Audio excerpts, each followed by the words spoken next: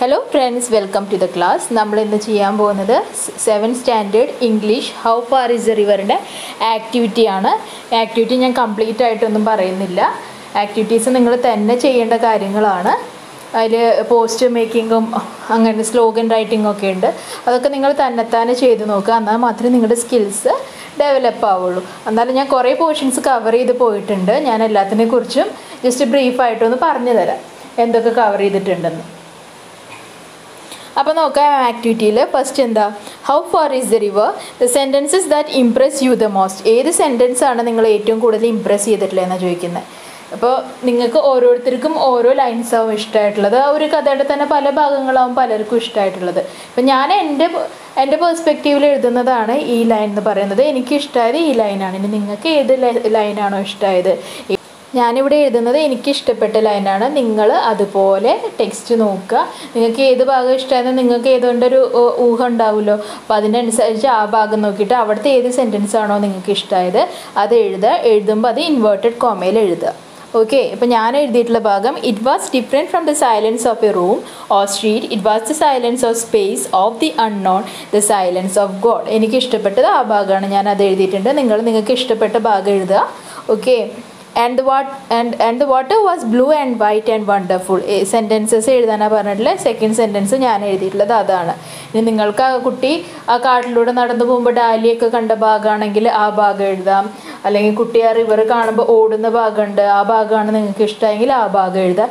ഇത് തന്നെ എഴുതണ്ട, നിങ്ങൾക്ക് ഇഷ്ടപ്പെട്ട ഭാഗം ഏതാണോ അത് എഴുതുക.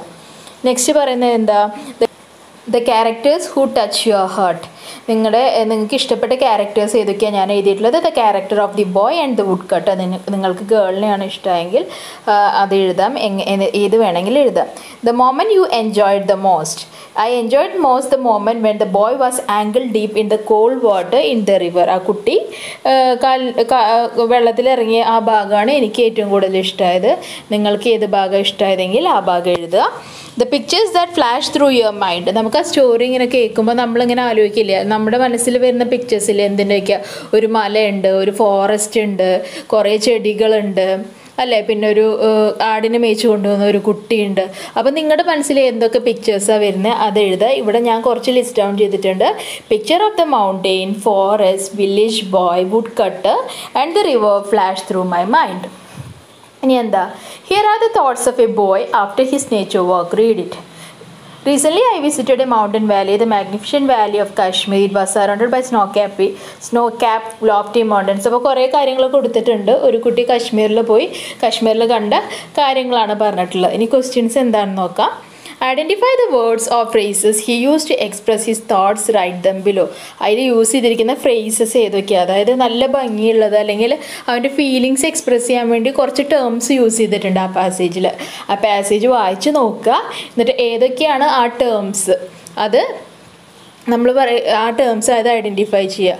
എന്താ ഇതിൽ പറയുന്നത്, നമ്മളിപ്പോൾ ഒരു സിനിമ കണ്ടു. അപ്പോൾ നമ്മൾ സിനിമ പറയില്ലേ, അടിപൊളി സിനിമയായിരുന്നു, അല്ലെങ്കിൽ ഭയങ്കര നല്ല സിനിമയായിരുന്നു, അല്ലെങ്കിൽ ക്ലൈമാക്സ് നല്ലതായിരുന്നു, അത് സൂപ്പറായിരുന്നു എന്നൊക്കെ പറയില്ലേ.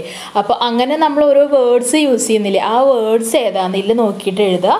വായിച്ച് നോക്കണം, വായിച്ച് നോക്കിയിട്ട് എഴുതണം. ആക്ടിവിറ്റിയാണ്, നിങ്ങൾ ചെയ്യേണ്ടതാണ്. ഏതൊക്കെ യൂസ് ചെയ്തിട്ടില്ല, മാഗ്നിഫിഷൻ, snow cap, lofty mountain, land of spring, heaven, land of paradise. കുറച്ചെണ്ണം ഞാൻ ലിസ്റ്റ് ചെയ്തിട്ടുണ്ട്. അതുപോലെ നിങ്ങൾ അതിൽ നോക്കിയിട്ട് ബാക്കിയുള്ളത് ഏതൊക്കെ ഉണ്ടെങ്കിൽ അത് നോക്കി എഴുതുക. നിങ്ങൾക്ക് ജസ്റ്റ് എങ്ങനെ എഴുതേണ്ടതെന്ന് ഒരു ഇൻഫോർമേഷൻ തരാൻ വേണ്ടി ചെയ്തിട്ടുള്ളതാണ്. നെക്സ്റ്റ് എന്താ, the boy who goes in search of the river feel discourage and when he Mrs the village boy. He looks up and down the mountain path but sees no one. His home is hidden from the view by the side of mountain and the river is not in sight either. He wishes someone were with him. What would be his thoughts at that time? Write them below. ആ കുട്ടിയുടെ വീട് കാണാനുണ്ടായിരുന്നില്ല, ആ കുട്ടിയുടെ ഒപ്പം ഉണ്ടായിരുന്ന ആ ആടിനെ മേയ്ക്കുന്ന കുട്ടിയും പോയിരുന്നു, ആ കുട്ടിക്ക് റിവറും കാണാനുണ്ടായിരുന്നില്ല. അപ്പോൾ ആ കുട്ടിയുടെ മനസ്സിൽ എന്തൊക്കെ തോട്ട്സ് ആവും വന്നിട്ടുണ്ടാവുക നിങ്ങൾക്ക് എഴുതാം. അത് നിങ്ങൾക്ക് തോന്നാണ്ട്, നിങ്ങളാണ് ആ സ്ഥാനത്തെങ്കിൽ നിങ്ങൾക്ക് എന്താ തോന്നിയിട്ടുണ്ടാവും, നിങ്ങൾക്ക് പേടി തോന്നിയിട്ടുണ്ടാവും, നിങ്ങൾക്ക് നിങ്ങളുടെ പാരൻസിനെ കാണാൻ തോന്നിയിട്ടുണ്ടാവും, പിന്നെ എന്ത് തോന്നിയിട്ടുണ്ടാവും, വീട്ടിൽ തന്നെ ഇരുന്നാൽ മതിയായിരുന്നു, ഇങ്ങോട്ട് വരണ്ടേരുന്നില്ല എന്ന് തോന്നിയിട്ടുണ്ടാവും. അല്ലെങ്കിൽ ചിലപ്പോൾ എന്ത് തോന്നിയിട്ടുണ്ടാവും, കുറച്ചും കൂടി സ്പീഡിൽ ഞാൻ പോയി കഴിഞ്ഞാൽ എനിക്ക് ചിലപ്പോൾ ആ റിവർ വേഗം കാണാൻ പറ്റും എന്ന് തോന്നിയിട്ടുണ്ടാവും, തിരിച്ച് നടക്കാമെന്ന് തോന്നിയിട്ടുണ്ടാവും. അപ്പം നിങ്ങളുടെ മനസ്സിൽ എന്തായിരിക്കും ആ തോട്ട്, അതാണ് ഇവിടെ എഴുതാൻ പറയുന്നത്. ആ കുട്ടിക്ക് ആ സമയത്ത് എന്ത് തോന്നിയിട്ടുണ്ടാവും നിങ്ങൾ ആലോചിക്കുക, എന്നിട്ട് എഴുതുക. അപ്പോൾ ഞാൻ എഴുതിയിരിക്കുന്ന he would have wish to see his parents and to be in the safety of his home. അവന് തോന്നിയിട്ടുണ്ടാവും അവൻ്റെ അച്ഛനെ കാണാൻ, അച്ഛനെയും അമ്മേനെയും കാണാൻ. പിന്നെ എന്ത് തോന്നിയിട്ടുണ്ടാവും, അവൻ്റെ വീട്ടിലിരുന്നാൽ മതിയായിരുന്നു, വീട്ടിൻ്റെ ആ സേഫ്റ്റിയിലിരുന്നാൽ മതിയായിരുന്നു എന്ന് തോന്നിയിട്ടുണ്ടാവും. ഇപ്പോൾ അവനറിയാത്തൊരു സ്ഥലത്ത് എത്തിപ്പെട്ടില്ലേ, അതിനേക്കാളും നല്ലത് വീട്ടിലെ സേഫായിട്ട് ഇരുന്നാൽ മതിയായിരുന്നു എന്ന് തോന്നിയിട്ടുണ്ടാവാം.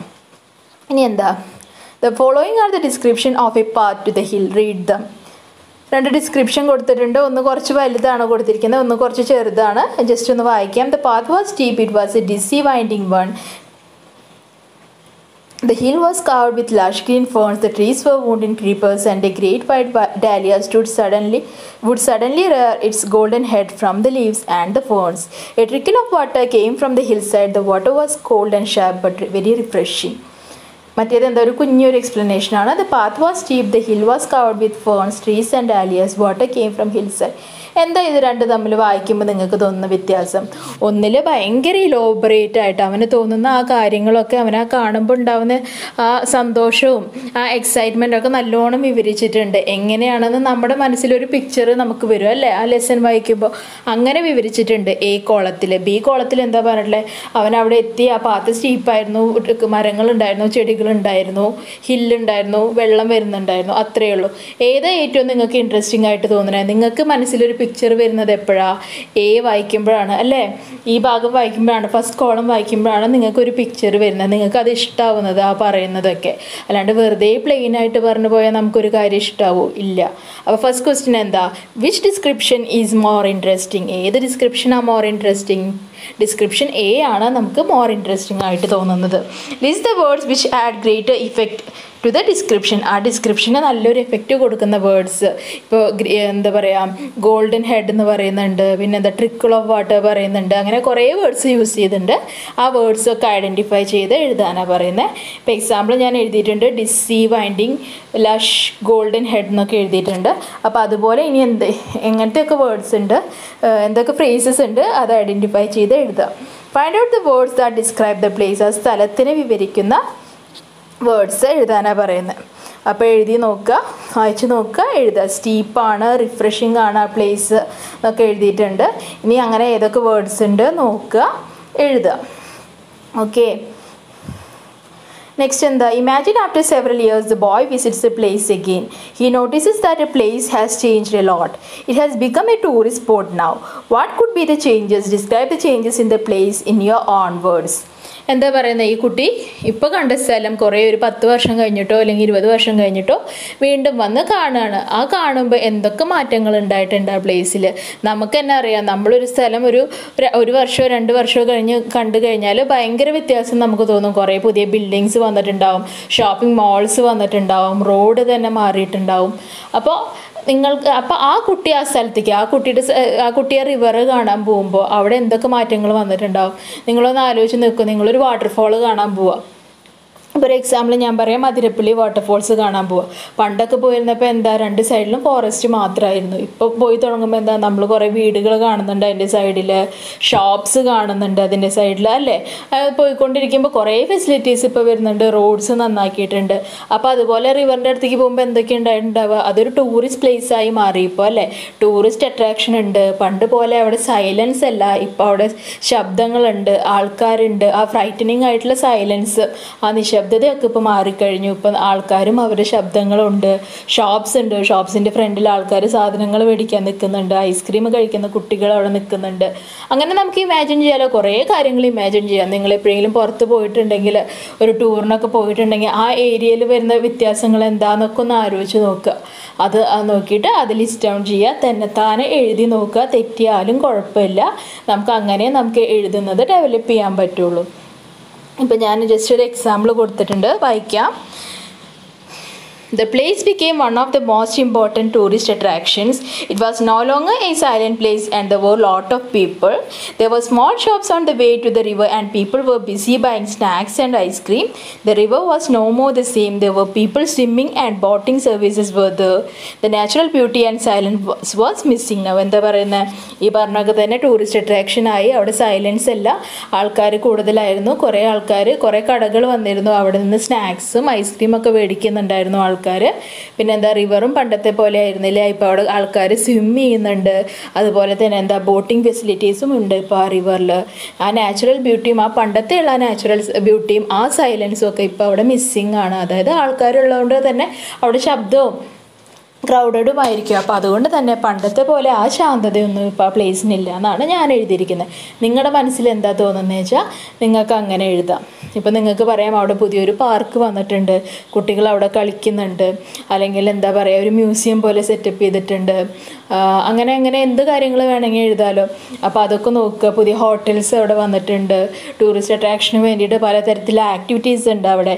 അപ്പോൾ നിങ്ങളുടെ മനസ്സിൽ എന്താണ് തോന്നുന്നത് അത് റഫായിട്ട് എഴുതുക, എന്നിട്ട് നോക്കിയിട്ട് ക്ലിയർ ചെയ്യുക, എന്നിട്ട് നോട്ടിൽ റൈറ്റ് ഡൗൺ ചെയ്യുക. നെക്സ്റ്റ് വരുന്നത് എന്താ? The boy notices A few placards and posters with slogans written by lovers of nature. Read the slogans. Save water, save trees, save water, save trees, help us breath. What is A message കൺവൈഡ് in the slogans? നമ്മുടെ നിലനിൽപ്പിനെ തന്നെ ട്രീസിനെ സംരക്ഷിക്കണം എന്നാണ് പറയുന്നത്. We should save water and protect the trees. We should not forget that we need water to drink and air to breathe. We need to protect the nature. നമ്മൾ എന്തിനെ protect ചെയ്യണം? നേച്ചറിനെ protect ചെയ്യണം. നിങ്ങൾക്ക് എന്ത് എഴുതാം? ഫ്യൂച്ചർ ജനറേഷന് വേണ്ടിയിട്ട്, ഇനി വരുന്ന ആൾക്കാർക്ക് വേണ്ടിയിട്ട് നമ്മൾ ഈ നേച്ചറിനൊക്കെ കാത്തു സൂക്ഷിക്കണം. നേച്ചറിനെ കാത്തു സൂക്ഷിച്ചില്ലെങ്കിൽ എന്താ ഉണ്ടാവുക? ഇപ്പോൾ വരുന്ന ഫ്ലഡ്സും ഫാമൈൻസും ഒക്കെ എന്തിൻ്റെ റിസൾട്ടാണ്? നമ്മൾ നേച്ചറിന് ഇമ്പോർട്ടൻസ് കൊടുക്കുന്നില്ല, നമ്മൾ വനസംരക്ഷണത്തിന് ഇമ്പോർട്ടൻസ് കൊടുക്കുന്നില്ല, നമ്മൾ ഭൂമിയെ കാത്തു രക്ഷിക്കുന്നില്ല. അതിൻ്റെയൊക്കെ അനന്തരഫലമായിട്ടാണ് ഇപ്പോൾ എന്തുണ്ടാവുന്നത്? ഓരോ പ്രളയങ്ങളും മറ്റും ഉണ്ടാവുന്നത്. അപ്പോൾ നിങ്ങളുടെ മനസ്സിൽ വരുന്നത് എന്താ? ഇത് വായിക്കുമ്പോൾ അതൊക്കെ എഴുതാം. എന്ത് മെസ്സേജാണ് ഈ സ്ലോഗൻസിലൂടെ കൺവേ ചെയ്യുന്നത്? മരങ്ങളെ സംരക്ഷിക്കുക, വെള്ളം സംരക്ഷിക്കുക, നമ്മൾക്ക് ജീവിക്കണമെങ്കിൽ നേച്ചർ അത്യാവശ്യമാണ്. അതാണ് ഈ ലൈൻസിലൂടെ പറയുന്നത്. അതിൽ തന്നെ വേറെ ഒരെണ്ണം കൊടുത്തിട്ടുണ്ട് നിങ്ങളോട് സ്വയം ചെയ്യാൻ പറഞ്ഞിട്ട്. ആ ഭാഗമൊക്കെ ഒന്ന് നോക്കുക. ഒരു എക്സാമ്പിളൊക്കെ കൊടുത്തിട്ട് അതിൻ്റെ സ്ലോഗൻ എന്താ, അതിൻ്റെ ഡിസ്ക്രിപ്ഷൻ എന്താ എന്നൊക്കെ പറഞ്ഞിട്ട് കൊടുത്തിട്ടുണ്ട്. അപ്പോൾ അതൊന്ന് ചെയ്ത് നോക്കുക. ഇനി എന്താ, 2 സ്ലോഗൻസ് എഴുതാനാണ് പറയുന്നത് കൺസേർവ് ചെയ്യാൻ വേണ്ടി. സ്ലോഗൻ എന്ന് പറഞ്ഞാൽ എന്താ, ഈ മുകളിൽ കൊടുത്ത പോലെ സേവ് ട്രീസ്, സേവ് വാട്ടർ എന്നൊക്കെ പറഞ്ഞില്ലേ, അതുപോലെ എഴുതാം. നമുക്ക് save forest, save the environment കൊടുക്കാം. Avoid plastic, save the earth കൊടുക്കാം. പിന്നെ എന്തൊക്കെ കൊടുക്കാം? പ്ലാന്റ് ട്രീസ്, സേവ് ലൈഫ്സ് കൊടുക്കാം. അങ്ങനെ എന്ത് വേണമെങ്കിലും നമുക്ക് കൊടുക്കാം. നേച്ചറിന് ഇമ്പോർട്ടൻസ് കൊടുത്തിട്ട് എന്തൊക്കെ കാര്യങ്ങൾ എഴുതാം അതൊക്കെ എഴുതാം. അല്ലെങ്കിൽ പിന്നെ എന്താ എഴുതാം? Save water, save the earth എന്ന് എഴുതാം. Future, save water, preserve it for the future എന്ന് എഴുതാം. അങ്ങനെ അങ്ങനെ നമ്മുടെ മനസ്സിൽ എന്താ വരുന്നത്? അങ്ങനത്തെ കാര്യങ്ങളൊക്കെ എൻവയോൺമെൻറ്റ് പ്രൊട്ടക്റ്റ് ചെയ്യുന്നതിൻ്റെ ഭാഗമായിട്ടുള്ളതൊക്കെ നമുക്ക് ഇതുപോലെ കുഞ്ഞ് സ്ലോഗനായിട്ട് എഴുതാം. നിങ്ങൾ തന്നെ ഇപ്പോൾ എന്താ പറയുക, എൻവയോൺമെൻറ്റ് ഡേക്കൊക്കെ കുറേ സ്ലോഗൻസും പോസ്റ്റേഴ്സൊക്കെ ഉണ്ടാക്കിയിട്ടുണ്ടാവില്ലേ, അല്ലെങ്കിൽ എവിടെയെങ്കിലുമൊക്കെ നിങ്ങൾ വായിച്ചിട്ടുണ്ടാവില്ലേ. അപ്പോൾ അത് മനസ്സിൽ വരുന്നത് എന്താ? ആ കാര്യങ്ങൾ നിങ്ങൾ എഴുതുക. Read the description about the boy in the story. How far is the river? ഒരു ഡിസ്ക്രിപ്ഷൻ കൊടുത്തിട്ടുണ്ട്. He was about 12 years old, a sturdy boy with untidy black hair and shining black eyes. He had fine features and a clear brown skin, but his hands and feet were rough and scratched. He was barefooted not because he couldn't afford shoes, but because he liked the feel of warm stones and cool grass. ഒരു description നമ്മുടെ ടെക്സ്റ്റിലുള്ള ഒരു paragraph കൊടുത്തിട്ടുണ്ട്. ഇനി എന്താ question നോക്കാം. What are the words use to describe the boy? Physique എന്ന് പറഞ്ഞാൽ അവൻ്റെ ഫിസിക്കൽ അപ്പിയറൻസ് എന്താ പറയുന്നത്? സ്റ്റേർഡി ബോയ് ആണെന്ന് പറയുന്നുണ്ട്. അതാണ് അവൻ്റെ ഫിസിക്കൽ അപ്പിയറൻസിൽ വരുന്നത്. ഹെയർ എങ്ങനെയാണ്? Untidy black hair. ഐസിനെ പറ്റി എന്താ പറഞ്ഞത്? Shining black ice. പിന്നെ എന്താ? സ്കിൻ എന്താ? ക്ലിയർ ബ്രൗൺ സ്കിന്നാന്ന് പറയുന്നുണ്ട്.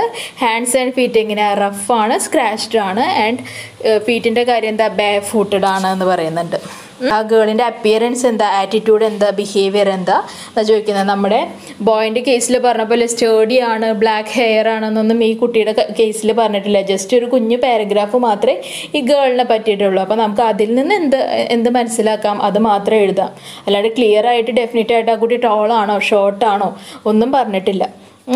അപ്പോൾ അപ്പിയറൻസിൻ്റെ കാര്യം എന്താ പറഞ്ഞിട്ടുള്ളത്? The girl held A long curve knife in her hands and വോ ബാംഗിൾസ്. ആ കുട്ടിയുടെ കൈമ വളകൾ ഉണ്ടായിരുന്നു, ആ കുട്ടിയുടെ കയ്യിൽ വലിയൊരു കത്തി ഉണ്ടായിരുന്നു. അത്രേ പറഞ്ഞിട്ടുള്ളൂ. ആറ്റിറ്റ്യൂഡ് എന്താ പറയുന്നത്? She was busy in her own thoughts and talked as if she knew the exact distance to the river. എന്താ ആ കുട്ടിയുടെ തോട്ട്സിൽ ബിസി ആയിരുന്നു. അപ്പം നമ്മളൊരു ക്വസ്റ്റ്യൻ ചോദിച്ചപ്പോൾ പറഞ്ഞു 20 miles to the river എന്ന് ആ കുട്ടി ആൻസർ പറഞ്ഞു. പക്ഷെ അറിഞ്ഞിട്ടൊന്നുമല്ല, അവൾ എന്തോ ആലോചിച്ച് പറയുന്ന പോലെ പറഞ്ഞു എന്ന് പറഞ്ഞു. അപ്പോൾ അവൾ എന്തൊക്കെയോ ചിന്തിച്ച് നിൽക്കുകയാണ്. അപ്പോൾ അതാണ് പറയുന്ന ആ കുട്ടിയുടെ ആറ്റിറ്റ്യൂഡിനെ കുറിച്ചും ബിഹേവിയറിനെ കുറിച്ചും ഒക്കെ. ഒരു ഹെൽപ്പിംഗ് ആറ്റിറ്റ്യൂഡായിരുന്നു ആ കുട്ടിക്ക് എന്ന് പറയാം. കാരണം ആ ആൺകുട്ടി ചോദിച്ചപ്പോൾ, ആ ബോയ് ചോദിച്ചപ്പോൾ എന്ത് പറഞ്ഞില്ല, എനിക്കറിയില്ല എന്നൊന്നുമല്ല പറഞ്ഞത്, ആ കുട്ടിക്ക് അറിയാവുന്ന പോലെ ഒരു ഉത്തരം പറഞ്ഞു അല്ലേ. അപ്പോൾ ഒരു ഹെൽപ്പിംഗ് ആറ്റിറ്റ്യൂഡ് ആണെന്ന് വേണമെങ്കിൽ നമുക്ക് പറയാം. അപ്പോൾ നിങ്ങൾക്ക് ആ കുട്ടിയുടെ ആറ്റിറ്റ്യൂഡ് എന്താ തോന്നിയത് അത് പറയാം. ബിഹേവിയർ എന്തായിരുന്നു, സ്ട്രേഞ്ച് ബിഹേവിയറായിട്ട് നിങ്ങൾക്ക് തോന്നിയെങ്കിൽ ആ കുട്ടിക്ക് സ്ട്രേഞ്ച് ബിഹേവിയർ പോലെ തോന്നിയെന്ന് എഴുതാം. അല്ല ഹെൽപ്പിംഗ് ആണെന്ന് തോന്നിയെന്ന് വെച്ചാൽ ഹെൽപ്പിംഗ് എന്ന് എഴുതാം. എന്ത് വേണമെങ്കിലും എഴുതാം. Find the words that convey the same idea and write them in the space provided. കുറച്ച് വേർഡ്സ് കൊടുത്തിട്ടുണ്ട്. അതിൻ്റെ സിനോണിംസ് ആണ് ചോദിക്കുന്നത്. സിനോണിം എന്ന് പറഞ്ഞാൽ എന്താ, ഒരു വേർഡിൻ്റെ പോലെ തന്നെ ആ സെയിം മീനിങ് ഉള്ള വേർഡ്സിനെയാണ് നമ്മൾ എന്തെന്ന് പറയുക, സിനോണിംസ് എന്ന് പറയുക. ഇപ്പോൾ വാക്ക് കൊടുത്തിട്ടുണ്ട്, വാക്കിൻ്റെ അതേ മീനിങ് വരുന്നതാണ് മാർച്ചിങ് എന്നൊക്കെ പറയില്ലേ നമ്മൾ, മാർച്ച് പാസ്റ്റ് എന്നൊക്കെ പറയില്ലേ. പിന്നെ എന്താ, സ്ട്രൈഡ് കൊടുത്തിട്ടുണ്ട്, സ്റ്റോംപ് കൊടുത്തിട്ടുണ്ട്. സ്റ്റോംപ് എന്ന് പറഞ്ഞു കഴിഞ്ഞാൽ കാലിൽ നല്ല ശബ്ദത്തോടെ ഇങ്ങനെ ഉറക്ക വെക്കില്ലേ, അതിനാണ് സ്റ്റോംപ് എന്ന് പറയുക. സ്ട്രോൾ എന്ന് പറയുക വെറുതെ നമ്മൾ മുറ്റത്തൊക്കെ ഇങ്ങനെ വെറുതെ അങ്ങോട്ടും ഇങ്ങോട്ടും നടക്കില്ലേ, അതിനൊക്കെ എന്താ പറയുക, സ്ട്രോളിങ് എന്നാണ് പറയുക. നെക്സ്റ്റ് ഏതാ, stop.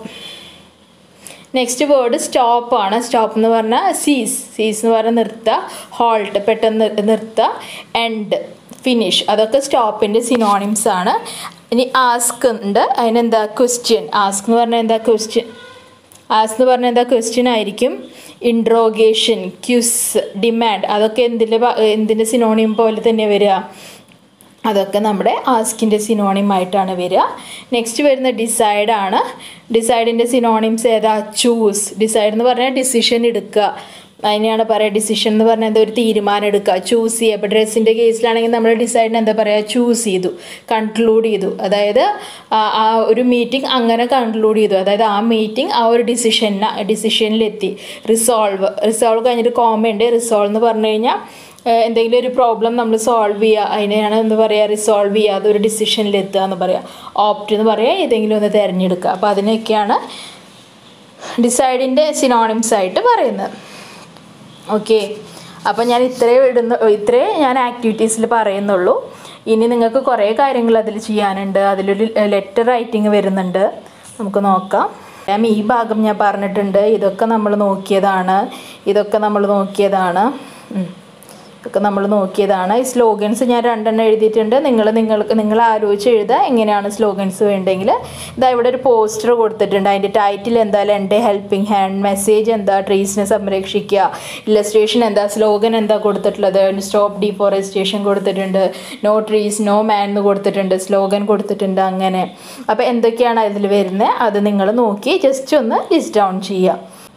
Imagine that the nature club of your school is going to conduct a poster making competition in connection with the World Environment Day. Prepare a poster for the competition. World Environment Dayക്ക് വേണ്ടിയിട്ട് നിങ്ങളൊരു poster ഉണ്ടാക്കുകയാണെങ്കിൽ ആ poster എങ്ങനെയായിരിക്കും നിങ്ങൾ വരയ്ക്കുക. നിങ്ങളുടെ തിങ്കിങ്ങും അതെ, നിങ്ങൾക്കറിയാലോ എങ്ങനെയൊക്കെയാണ് എൻവയോൺമെൻറ്റ് പൊല്യൂട്ടഡ് ആകുന്നത്. പ്ലാസ്റ്റിക് ഇട്ടിട്ട് പൊല്യൂട്ടഡ് ആവുന്നുണ്ട്, അല്ലെങ്കിൽ റിവേഴ്സ് എങ്ങനെയാണ് പൊല്യൂട്ട് ആവുന്നത്, ഫാക്ടറീസിൽ നിന്ന് വെള്ളം വന്നിട്ട് റിവേഴ്സ് പൊല്യൂട്ട് ആവുന്നുണ്ട്, വണ്ടികൾ പോകുന്നതുകൊണ്ട് നമ്മുടെ അറ്റ്മോസ്ഫിയർ ഫുള്ള് പൊല്യൂട്ടഡ് ആവുന്നുണ്ട്. അങ്ങനെ പല കാര്യങ്ങളുണ്ട് എൻവയോൺമെൻറ്റ് പ്രൊട്ടക്റ്റ് ചെയ്യാൻ അല്ലേ.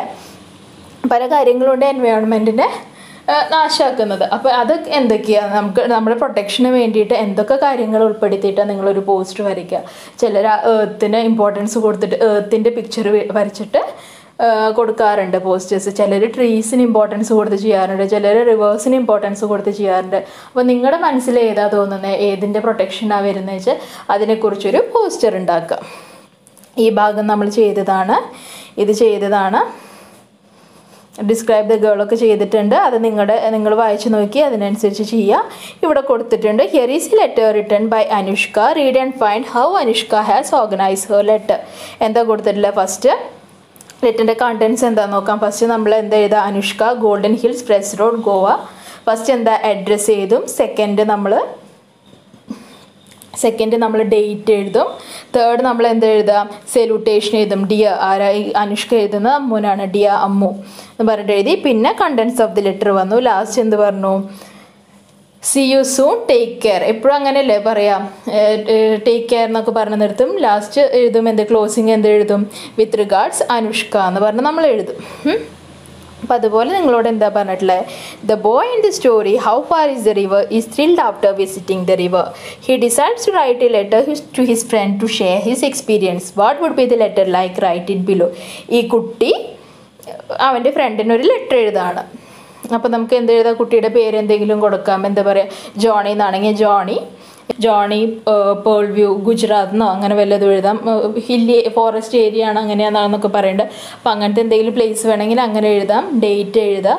ഡിയർ ഫ്രണ്ട്, ഡിയർ ഏതാ ഫ്രണ്ട്, ഡിയർ ആർക്ക് എഴുതണമെങ്കിൽ, ഇപ്പോൾ രാകേഷിനാണെങ്കിൽ ഡിയർ രാകേഷ്, ഹോപ്പ് യു ഇത് ഇങ്ങനെ തന്നെ എഴുതാം നിങ്ങൾക്ക് ലെറ്റർ. എന്ത് എഴുതാം, first hope you are doing well. I M writing this letter to tell you about my visit to the river, to the nearby river. I am so excited to share my experience with you. On the way to the river, I passed through a forest and I saw many plants. The river is far away from my place and I had to walk through a forest to reach the river. It was an exciting experience. On the way I saw a woodcutter and I got company of a boy who was gazing the god.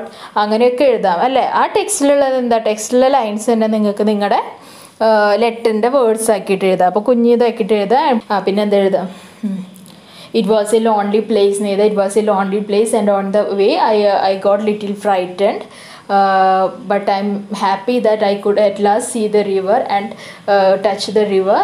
It was painfully cold to touch the river എന്നൊക്കെ എഴുതാം. അങ്ങനെ എന്താ എഴുതുക, പിന്നെന്താ, see you soon, take care, with regards നിങ്ങളുടെ പേരെഴുതുക. അപ്പോൾ പേരെഴുതാം. അപ്പോൾ എന്താ നിങ്ങളുടെ മനസ്സിൽ വരുന്നത് അതൊക്കെ അതിൻ്റെ കണ്ടൻസ് ആക്കിയിട്ട് എഴുതാം.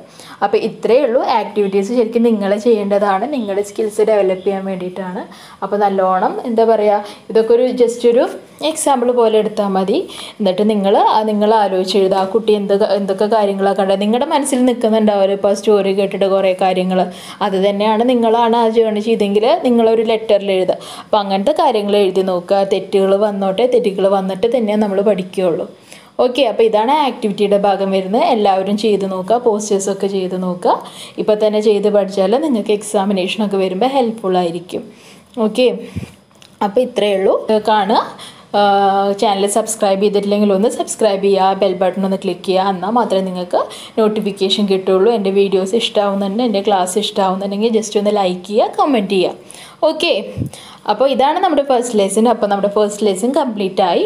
ഇനി സെക്കൻഡ് ലെസൻ്റെ വീഡിയോ ഞാൻ കുറച്ച് കഴിഞ്ഞിട്ടിടാം. Okay, by.